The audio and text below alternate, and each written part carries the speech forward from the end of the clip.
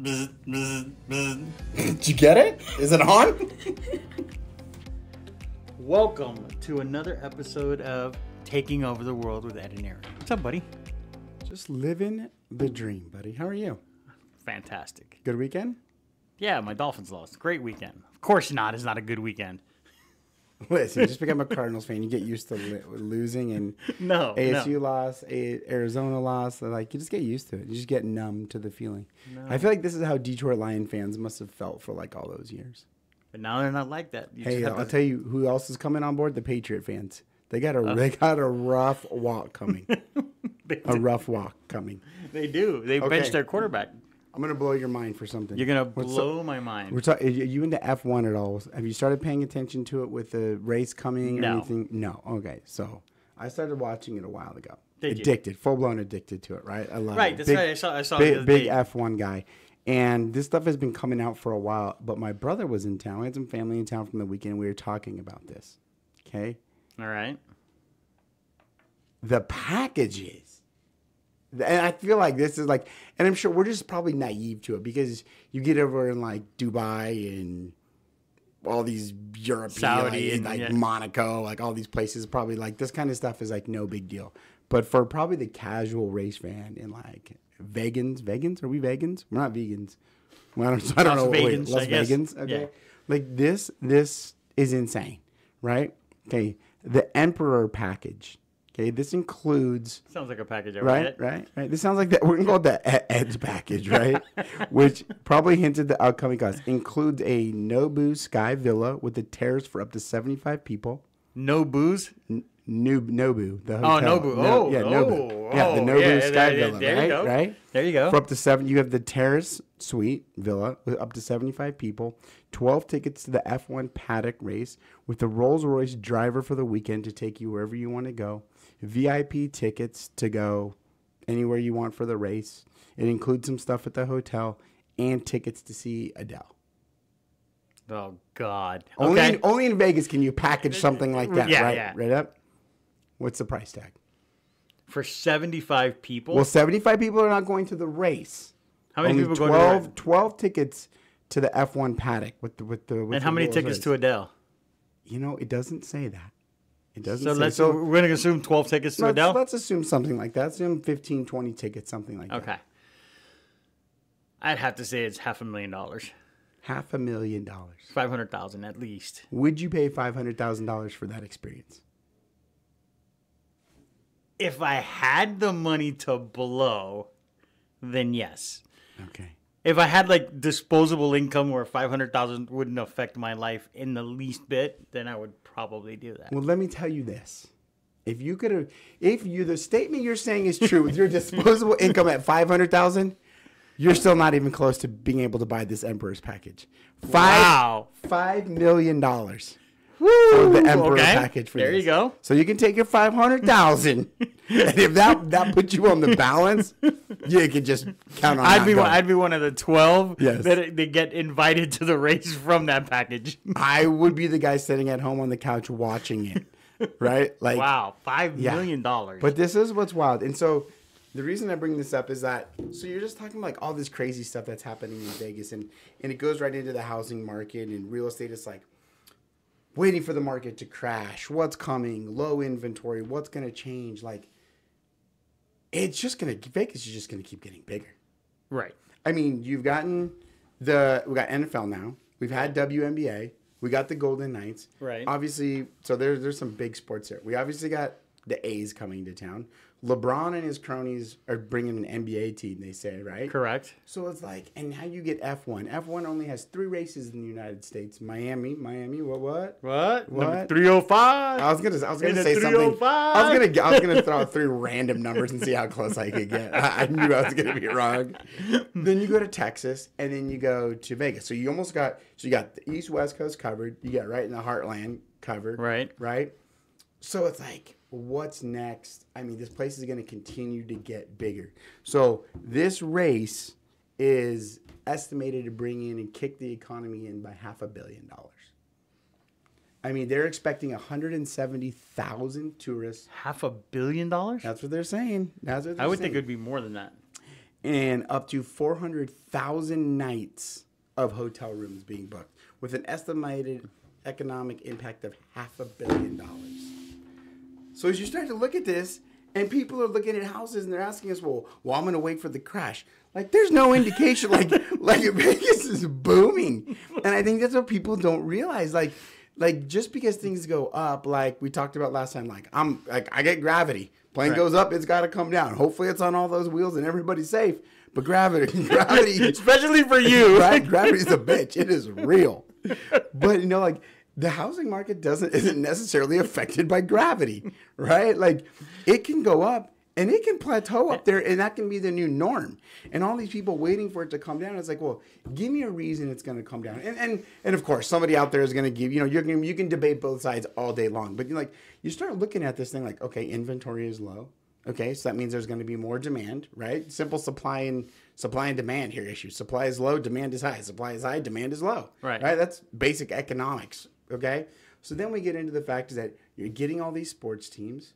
And what's better than getting all these sports teams with all this money? Well, now they don't have to pay state tax, right? So it's like now you got people retiring here, coming here. We're already, the entertainment capital of the world, as you call it, right? Now you start adding, all these other events. And, you're packaging F1 tickets with Adele. Like, what a combination. Like, where else is that going to happen? Oh, yeah. I don't know. Was it last Sunday night that the Raiders played on Sunday Night Football? Yes, they did. Yeah, I think they did. And then Carrie Underwood sings the intro for the game. Waited all day for Sunday night. There you go. Look at that. Listen, Carrie Underwood fan. Listen. But she's doing residency here. Of course she is. So everybody that was here for the game, as far as the announcers and Chris Collinsworth and all, just everybody went to go see her show. And they talked about her show while they were here. Where else can you get that? This is more fuel for the fire. Of course. Right? This is big entertainment tying in with football to make this a marketing ploy, right? Power partners. I told you last week, I'm predicting Taylor Swift's doing the halftime Super Bowl in Kansas City. In 2024. 2025, whatever that season is, right? Yeah. Now you got Carrie Underwood timed. They've been singing these songs forever. Yeah. But it's like, how can we get even bigger? So then they tie it to football, right? And the memes are just still continuously outrageously hilarious. Like, oh, did you see that guy Travis Kelce showed up to Taylor Swift's football game again? That one made me laugh. But I tell you, man, all these people, they're power partners. They're working together. Did you happen to see the Andy's Room football game? No. Oh, is that the Toy Story thing? No, dude, I heard about it, but I didn't watch it. It was actually. So what happened with it? They were following it and they were animating live. They were animating live. They had. I kind of thought the Toy Story characters were going to be football players. Okay, that's what I was like. That would have been kind of my thought, right? Right, but they didn't do that. Okay. So what they did is they animated both teams. They animated the goalpost to show it said gold. I think it said goalpost and blocks. And right. Remember the old wooden blocks that people used to use with the alphabet on them? And then they had the Slinky Dog. Yeah. Was the actual chains. Okay. So it was pretty cool. Chain. Okay. Yeah. So if they got, Tell me Mr. Potato Head was the ref and his eyeballs fall out, so it was a blind referee. The claw. Okay. Was the one that placed a ball after every down. Okay, I like it. The aliens were actually recording, doing video from the claw with the cameras. They were doing the overhead videos. And then Booger McFarlane was one of the announcers. And I guess what they wanted to do was teach little kids about football, right? Yeah, sure. So every once in a while they had him in a suit and he was talking the whole time. But then when he'd start talking about football and plays and stuff like that, he'd stand up and they'd turn him into a football player again. Okay. With his old jersey number and whatever. Well, that's like the Nickelodeon thing they were doing too. With the slime. Again, they're just trying to I think these people and these companies have gotten so big and NFL is still a business. You look at all these owners and stuff. You just Jerry Jones obviously. you just don't have to say anything about him. You get the Falcons guy, that Art, I forget what his Arthur last name. Blank. Arthur Blank, like Home Depot guy. You get like the Home Depot owner, all these guys, the founder from big businesses, and now it's like, okay, how do we bring in more money? Now we're going for the T Swift era, right? Bringing those in. Now you got trying to tie the kids in, make it fun for them to watch it. And I'll tell you what, I mean. Nobody accused them of not being smart, not being businessmen. Like no, it was actually pretty cool. Like our youngest son, who's 20, when I told him about it, he's like, "Oh, wake me up," because it was at 6:30 in the morning on the Pacific Coast, 9:30 on the East Coast. But it was pretty cool. Like they had a lot of interaction. They had Bo Peep playing soccer and explaining stuff during the process. It was a pretty cool game. It was a pretty cool thing. It didn't go off without a hitch. There was a couple of errors. It froze every once in a while and stuff. Okay. But what do you want? It's live animation as the game's going on. Okay. So you bring up your son. So this was an interesting thing. I had this thought this weekend. I was watching my kids and do their thing and just around the house. And I started watching their mannerisms and stuff. Is there a trait that you feel that you've passed down to your kids, like good and bad? You're just like, oh, yeah, they get that from me all day. Or like, oh, they got that one from me, my bad. Well, I'd like to look at all the positive traits came from me. All the negative ones came from Mercy. Like, that's just what we did. I just throw that out there. And on next week's episode, Ed has been killed and murdered and is no longer here. So we're going to have a guest for that one. Scratch out my name. Yeah, right? No, but seriously, yes. There's a lot of traits when I see them. And both good and bad, right? Sure. So I'll look at my son, right? And his work ethic definitely came from me. He's a grinder. He wants to grind and do his stuff. He likes getting up to go to work every day. So he definitely got that from me. The argumentative got that from me too. Okay. So that's not good because then he argues with me all the time, and I'm like, dude, what? Stop arguing with me. I'm right. The always wanting to be right, he got from his mom. That's her trait for sure. Okay. Amanda got the dream big from me. Okay. She has that trait of, like, we're talking about cars and stuff, and the other day she's like, I want a Porsche, So she's got that wanting to dream big. Then just other stuff, like just social issues and stuff that we agree on because they've seen our takes and stuff on it. But yeah, a lot of stuff. It's funny, yeah, because I was watching the kids over the weekend, and no specific. You just start watching them, and you just, like you ever get caught in that moment as a parent, and you're just like, oh, this is hilarious. Like, like you're just watching them in their element, and my daughter will go. I mean, she'll spend hours, and she can entertain herself, and I'll just be watching. I'll just be like, she's got some store set up, and she's got like things going on, and I'm just like. The boys are like playing Xbox and football and baseball, and I'm just like, what? But it's funny just to watch them start to. So which one which one is the closest to you? I think Brooklyn. I think my daughter. I think she's the closest to me. But she's the killer. She's the one with the killer instinct. Yeah. But that comes out most when she's competing on the field. Okay. And so, like, I had that when I competed on the field. I could see that with you. Like, I didn't like to lose. I didn't like that. Because I could see that even when we're talking about, like, the baseball games that you have on the weekend. You're talking, like, you start talking off, like, oh, we're going to have a good time. Then all of a sudden it evolves into more competitive where you want to win. And that's, and that's kind of where I think, like, sometimes you'll see some ex-sports players that have good business careers and stuff. Or and that's what we try to teach our kids. And even, like, the kids I coach, it's like, learning this stuff, being competitive, being part of the team translates so well, because like you come into the office and like, you want to be the best, you have that competitive fire, what it's like to compete, what it's like to lose, what it's like to win. And, I think that translates well. Like if you came into the office all day and you didn't keep score, like what would be the purpose, and people keep score differently, like we keep See, like, ultimately, I think, like we got yelled at this morning by Mercy, right? Where's my escrows? Right. I asked, and my prayers were answered. Mercy checked in today and whooped us, right? But, like, that's the ultimate score, right? Escrows, not escrows, closed escrows. And, along the way, like, we'll just stick with football. Our first downs, our plays, our calls, our contacts, that's moving down the field, scoring touchdowns is that appointment. But, you got to score enough of those to win the ball game. And, it's people that come in without a plan, or, you talk to them and they don't have a goal, or they're not competing for anything. And I think that's why you get a lot of people, especially in this industry, that get lost because you don't have a boss, really. You don't have a time to check in. You can come in at 9, you can come in at 10, you can come in at 1. But if you don't know what your game is or what you're competing for or have a plan, it's just like... Well, that's the thing. It's like you have to have some type of an idea where your goal is going to be. Just in life in general, I think you need to have a goal. Like, what do you want to accomplish in life? Do you want to just finagle through life, or do you want to actually have an outcome where you're like, okay, this is what I want to do. Right. So that's why, taking over the world is perfect, because that's what I want to do. I want to take over the world. And it's funny because I was actually watching Pinky in the Brain. You were watching Pinky in the Brain. Is that where you get your ideas from?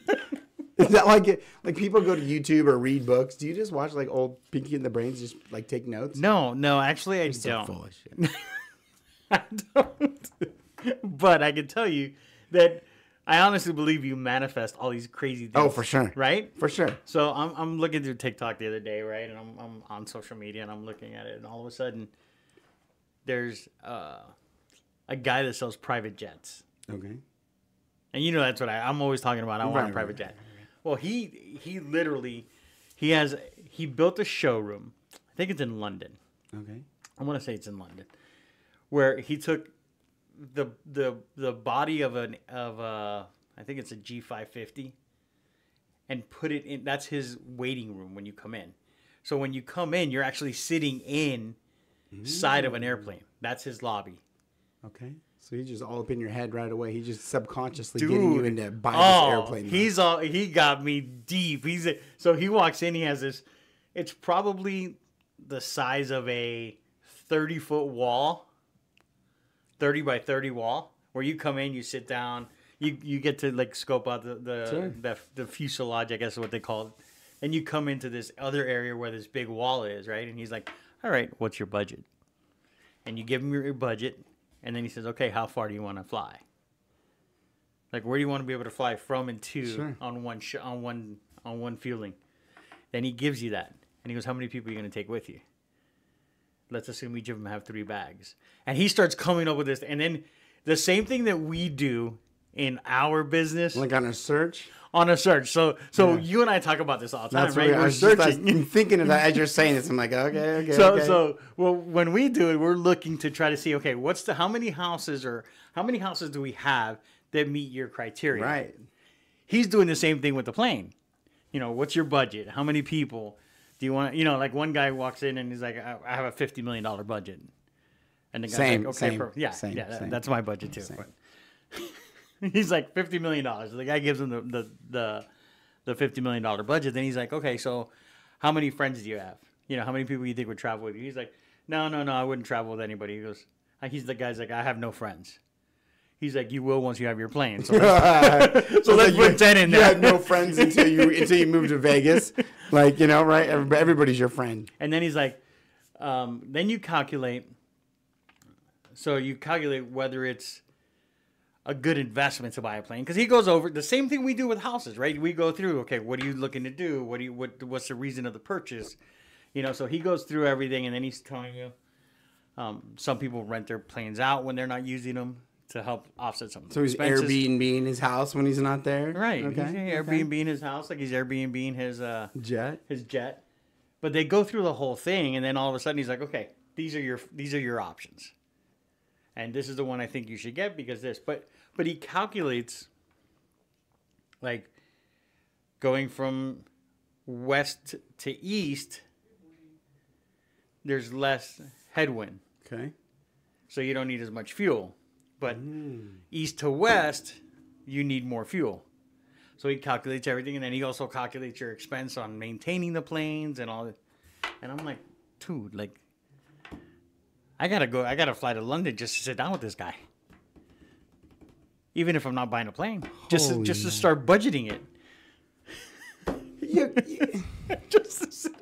just to sit down and tell this guy, yes, this is my budget. This is what I want to do. This is how many people. And this is what I want to travel. This guy's not letting you inside of his lobby. What are you talking about? Maybe this is like to see a house. You got to have proof of funds. You think this guy's like just going to let every Tom, Dick, and Harry show up? And Look, be like, if I show up in one of my suits, he'd let me in. Really? I think I can get in. Don't challenge me because you know I'd do that. I challenge you. I will fly to England and I will show up in this. Okay. So $50 million. Well, that's the guy's budget I was looking at. Right. So God knows what that buys, right? Oh, that has a plunge. You have a bunch of options at that price. So now we've got a $50 million jet plane. Probably, I don't even know what size plane, right?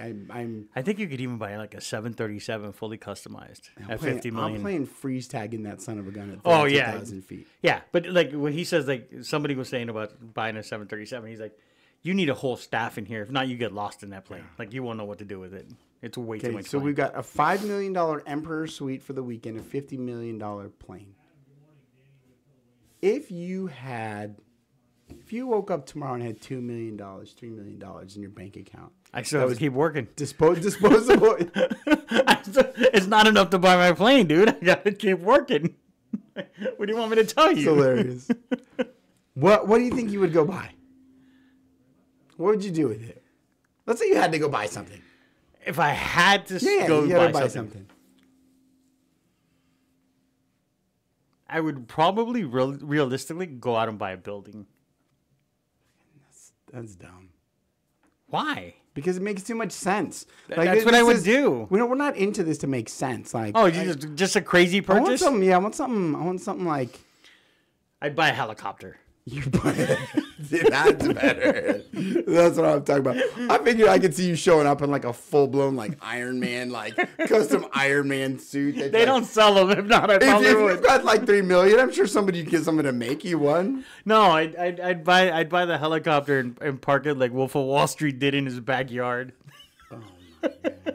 Just start dropping in from the top of the building. Start coming in. I was thinking about that. Have you seen that movie, by the way? Wolf of Wall Street? Yeah. Oh, how can you not watch it? I've seen it multiple times. I saw it this weekend again. It was awesome. It's a roller coaster of a movie. Like your ups and downs, but it plays. Oh. It's not for the faint of heart, though. Like, I couldn't see my wife watching it. Really? No. I saw it with the whole fam. I don't think Andy would like it. Yeah. Sell me a pen. It's a good point. Sell me a pen. Yeah. That's how it all starts. Like I could literally. I saw the movie and I was watching it this weekend. And I'm like, I could totally relate to this guy. Not the craziness that he does, like not all the crazy stuff he did, but the sales part of it and the mindset of I've been rich and I've been poor and I've been wealthy and I prefer being wealthy. Like I see his like mentality of all that. Yeah, and like part of it too comes into like when he asks the guy, well, when he tells like I don't know if they do it in the movie, but like in the book, he talks about how he's interviewing the one guy. He's like, hey, sell me this pen. Right. And the guy's like, oh, well, you know what? Let me tell you why you need this pen, sir. It's the greatest craftsman. It's imported from Italy. The ink is the finest. The grip is the greatest, like all this crap, right? And he's like trying to sell it up. And he goes, no. He goes, I still don't want your pen. I don't care about all that stuff. And then like his buddy walks in. And I think it was in the book. Again, I don't remember the scene, but it was in the movie. It was in the movie too. Yeah. And then he goes to his buddy who walks. He's like, perfect timing. He's like, hey, Frankie, sell me this pen. And his first question is, how long have you been in the market for a pen, sir? And he goes, I'm not in the market for a pen. He goes, all right, well, then take your fucking pen back. I'm out of here. And he goes, well, and the guy's like, what that was like? It's like, well, if you're not in the market for a pen, why am I going to waste my time trying to sell you a pen? Well, right? Well, in the movie, what happened in the movie was he was at dinner, and his buddy Donnie was there, and a couple other guys, and they were talking, and they gave it to one guy at the end. And he goes, "Hey, sell me." He gave it to a couple guys, and they were like, "Oh yeah, this is the greatest pen." Oh, whatever. He took the pen back, and he gave it to the guy at the end. He goes, "Sell me this pen." The guy's like, "Hey, do me a favor, write your name down and your phone number so I can call you." And the guy's like, I don't have a pen. Here, buy this one. Which is a classic move. I'm like, that's the salesman right there. Well, it's funny. I mean, there's some people that either they have it or they don't, you know, and it's something hard to teach, you know, that sales mindset, because you got to think a little differently. You got to think outside the box. You got to be able to think on your feet. And I think that, especially in our industry, is one of the hardest things, is people being able to think on their feet and be, you know, witty or smart, you know, like come up with something, because somebody will tell you, right, I don't want to buy this pen, or like you said, like you got to be able to come up with that on the spot. You can't just hold on 1 second. You said what again? Okay, let me scroll through my phone. Okay. If he says this, okay. What I'd like to say to you now, sir, like it doesn't work that way, right? Like, hold on, you said yes. Hold on, let me go. Like, if he said yes, I gotta look at my chart here, my objection chart, like, and like I know you gotta understand all that stuff. It's like scripts, right? We talk about it, it's like you gotta know your scripts so well that you don't have a script. You know, like you need to know the process of the questions that need to be asked in the kind of the order that they need to be asked.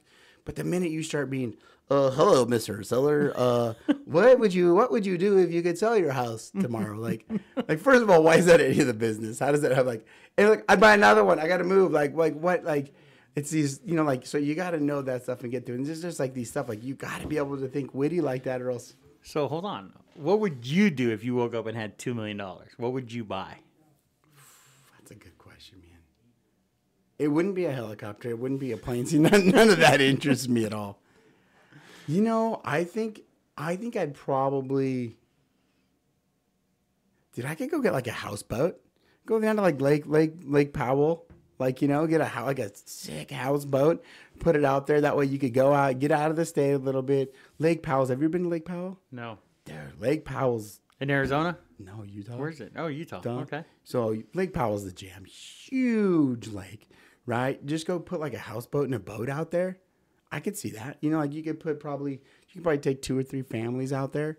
Enough to where it's like a getaway. It's like a staycation, not a staycation. All right. Dude, you got a boat. You take the kids tubing, water skiing. Get out on the water a little bit. So in the next episode, you're going to have your houseboat. I mean, that would be pretty sick. That would be an escalated timeline that I would be okay with, sir. Oh God! I would take it. I think that's where I'm going though. You got anything exciting? You got anything exciting going on this week? Sports, man. Sports, and more sports. Family's all kind of headed out of town.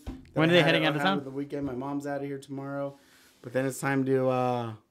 The boys are back in baseball. My daughter's softball, soccer. Boys got soccer. My son's got his first kid pitch game tonight. Oh. You know, he was sick last game, or he busted his neck a little bit, so. The White Sox were 1-0, baby. But it's intriguing to watch, like, going from, like, my 12U baseball team back down to 8-year-olds, like, learning how to pitch for the first time. Is your son going to pitch or no? He's going to pitch tonight. We're going to put him on the bump, see what he's got. See if we can keep the over-under on hit batters under 3. Make sure he doesn't throw like Stephen A. did. Yeah. We're just going to fire the zone. We're going to see what happens. White Sox are 1-0. That's it. That's all you got to really know. All right, buddy. We'll catch you next week. Yes, sir. We'll be here.